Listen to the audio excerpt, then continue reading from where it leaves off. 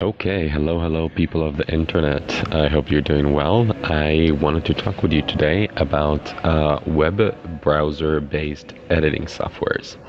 So, why do we need web-based editing softwares? Um, if you guys are traveling, if you guys are trying to utilize some time or anything like that, and you don't have your computer, you don't want to carry drives around. There's actually a lot of options out in the web. I kind of went through all of them, so I wanted to share the information, what works, what doesn't, what works with what browser, etc. I'm not gonna do like a first place, second place kind of thing. I'm just gonna like tell you like what did I learn about each one of the platforms, because different platforms will be good or better for different needs. And yeah, you kind of like want to edit on the fly. So I had the need for something like that, and I kind of like researched deeply through everything that is available on the web and the market. So I hope this whole thing will be useful for you. And let's start. So the platform that I found the best for my needs, it is Flixier. This name, if you see it, I have it on a different browser. This website. What I really like about it and what's like good is that it's working, it's carrying, and it's also carrying if you're don't have access to like a best browser type of thing. So this thing is working really well. Um, it is designed for video editors, so it's not necessarily more of like plug and play.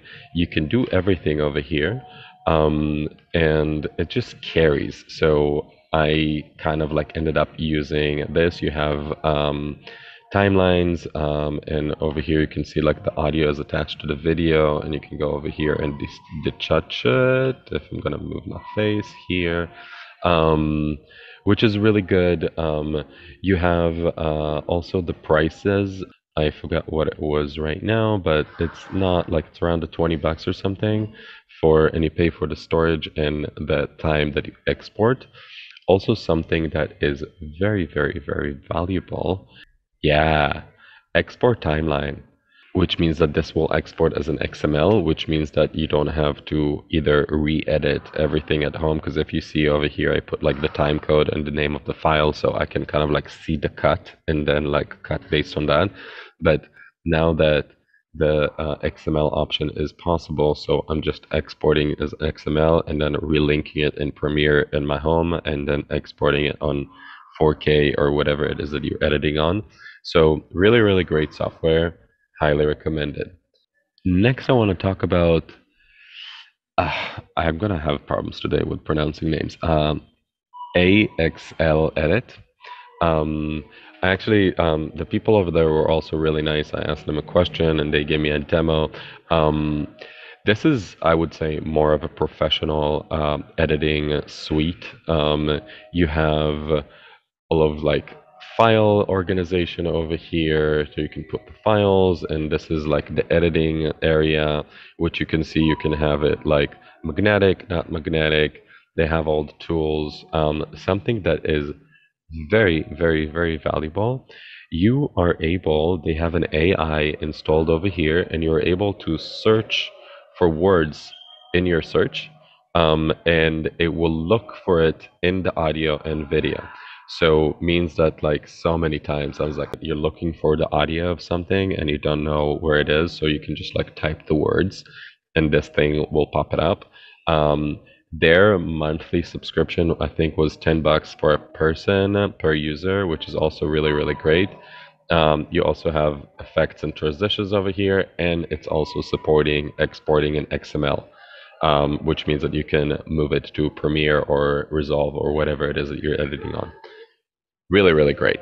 But I found that the workspace doesn't work if your internet connection is not private, meaning if you're like in the computer in the university or something like that. So not gonna work for that. But the Flexier, I think that's the name, will. So really great thing to know. The third one, when we're talking about more of like professional editing softwares, Move Movely, the names today. Um, they have lots of templates, which is also really great if you're looking to make something specific. Everything is modifiable. I thought that it's the most professional, other than like the other one that I just showed you. Like it's very, very professional. Also, the play is great.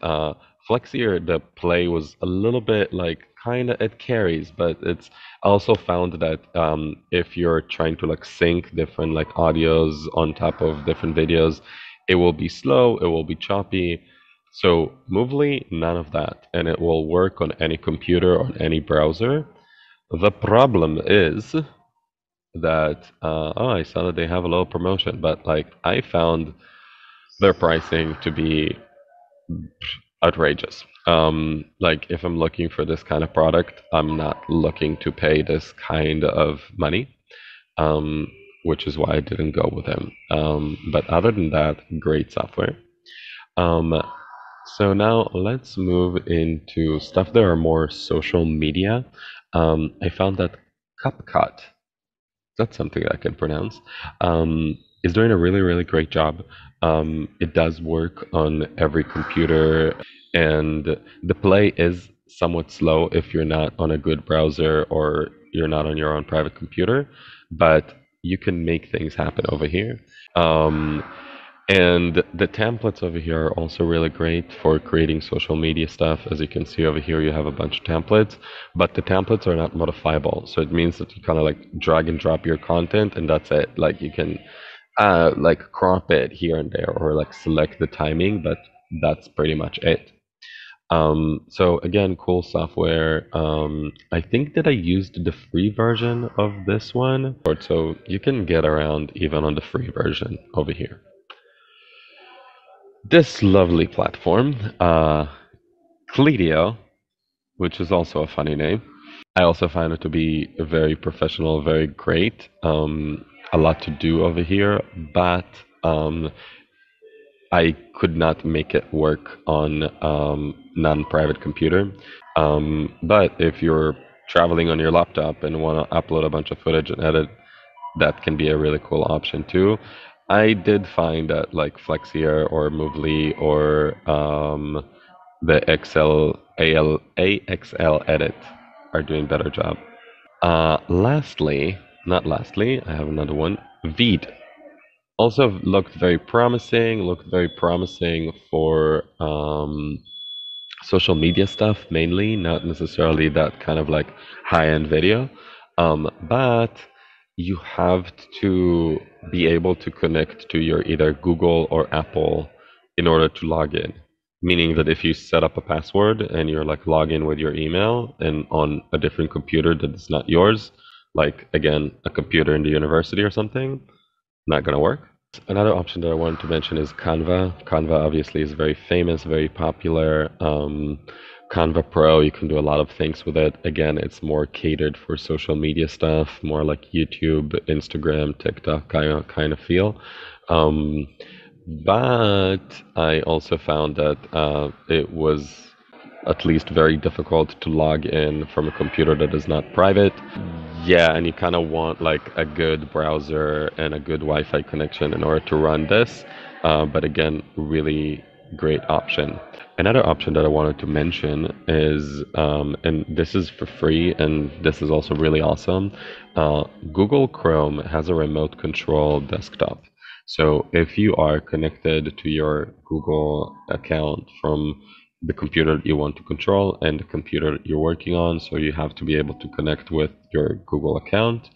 Within a click, you're in your home computer, and as long as your internet connection is good in both places, that thing carried. I was able to edit from Premiere like good scenes just this way. As you can see right now, my internet is not perfect, so it's a little slow, but it's pretty good. Um, the one thing that you do need to know and remember is on the computer that you are connecting to, make sure to have the browser not small and on the whole screen, unless it's just going to show you the sliver which the window is open and you won't be able to do anything. So that's important. But again, really great option. This is not moving anywhere, so I'm just going to go out. But like again, it's not moving because of my internet right now. It's great and free. Another cute little software platform that I want to mention is this one, Online Video Cutter. um, it's cute. It's again like you can make things happen. You can edit video. It's built like a video editing software, but it's just a one thing. So it means that you can come in, you upload your files, and you edit. You can't save, and you can't save on the cloud. So it's not like Flexy, which like you upload your footage at home, for example. Here it is. You upload your footage at home and then you log in from wherever it is, from whatever computer it is, and it's there and you can edit. So this online cutter is just like from whatever files you have on a computer right now. So it can be a really cute option if you're like, yeah, I just need to get this done. Where can I go into this browser, edit, and export, and you'll be golden. Um, obviously, also Premiere. I'm sure that Resolve has that too, but like I looked more into the Premiere option. Um, basically working remotely. It's more built for if you're working a few editors on the same project and you want to upload it and download the version and you need to set it up. I'm sure that you can find other tutorials for that. But again, it wasn't answering for my need. I needed something more like on the fly. I'm here, I'm there, I'm on this computer, I'm on that computer. I want to utilize my time. So yeah, that was kind of like a overall on like all the options that you have available online. I hope that you guys will utilize your time to create wonderful things. And yeah, I will leave links to all of those platforms below. So, but yeah, if you find something different, something better, something that you want to say, leave it on the comments below so other people can see it. So, we can all support one another in our creative adventures. Thank you so much. Hope it helped, and see you soon.